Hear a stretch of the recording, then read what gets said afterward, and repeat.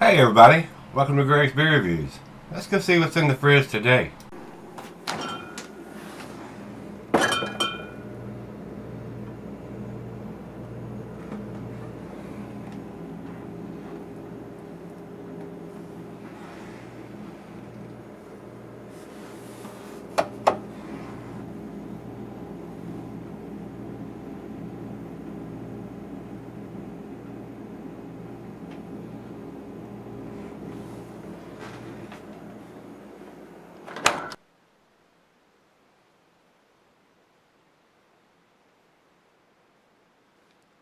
Alright guys, welcome to Gregsbeerreviews. Today, thanks a bunch for stopping by, I do appreciate it.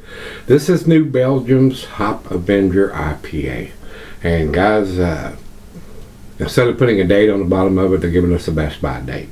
And this one has best by January 26th of 2020. That sucks.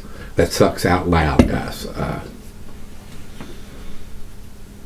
don't know why they had the machine that's dating the bottom of it with that silly ass best by date, so we don't know how many months of shelf life they're giving it. 2, 3, 4, 6, 8, 12. As far as I'm concerned, if it's a 10 beer, it's not going to get a 10 because they've got a best by instead of a canned on date. They have the ability to do that and they choose not to, so I choose not to give them a better grade. I don't give a damn if it's a 10 beer, it will not get a 10 with a best by date on it, because I don't know what shelf life they're giving it. So if they want to give us a best by date, put the canned on date on there and put the best by, best before, used by, drink by, whatever by date out underneath of it, so we'll know what how old the beer is. But not knowing that, it won't get I don't care if it is a 10 beer, it will not get it from me. We're not going to do it. If you don't give me the ABV on the can or the bottle and the packaged on date, not a best by, used before, whatever frickin' by date, you'll not get a 10 from me. That's just me. A lot of people don't feel that way, but I do. I want to know how old the beer is when I buy it. And I did buy a 6-pack of this because I hadn't reviewed it before, but I probably won't buy any more. So it is what it is. These big breweries in New Belgium is damn sure big enough to do that. And I buy the Voodoo Ranger all the time, and it has the same date on it, but I can't find anything else that's that tasty around here. It's sad. It is sad, guys. But picking this up in October and it's got a January best by, I'm considering this pretty fresh, but I want to know that. So as long as I can buy it and it's still got 2-3 months left, that tells me it's fairly fresh, but still not knowing what shelf life they're giving it. You're on your own there, guys. You don't know when it was put in the package.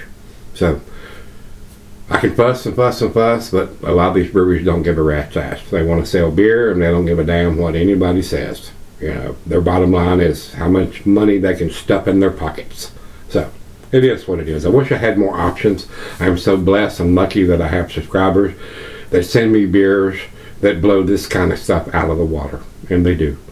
So it is what it is. Around here, Southwest Virginia, distribution sucks because the people that are in charge of that want to sell Budweiser, Miller, Coors, and all the rest of that horse piss instead of selling these people's beers, or anybody else's beers.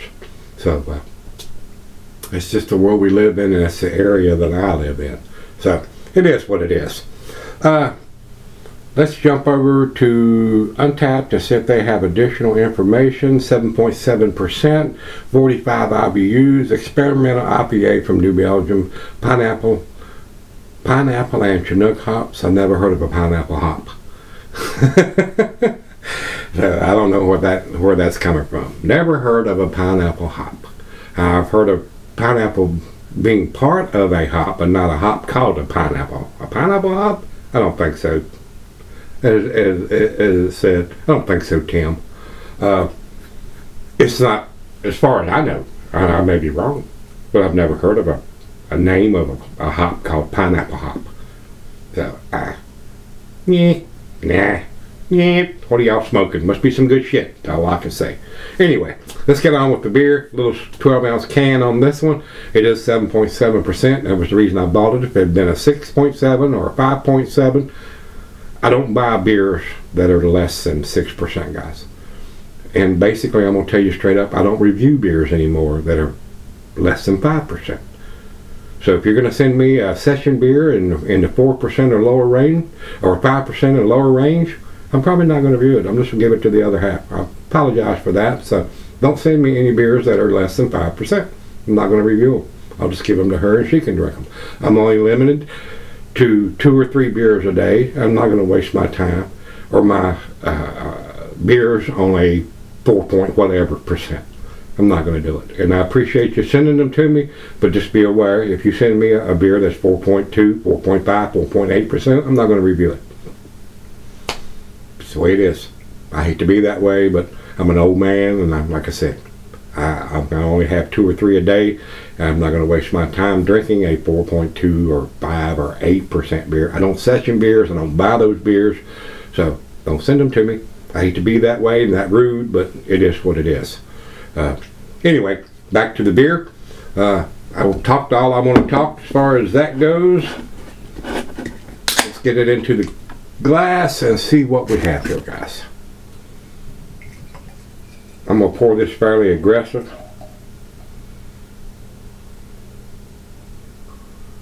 And see what we get.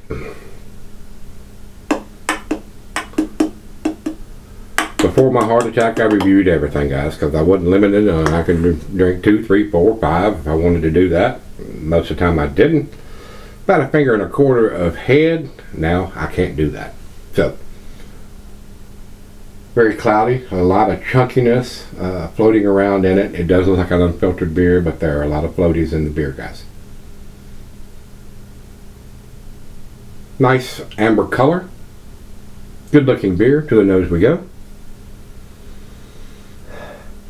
Nice citrusy notes, hence the pineapple, pine, a little bit of orange,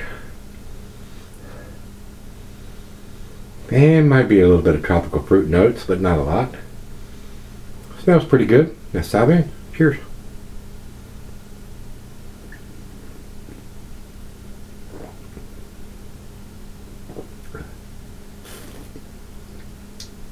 Tasty beer. Not off the chain, not outstanding, not world class. Decent.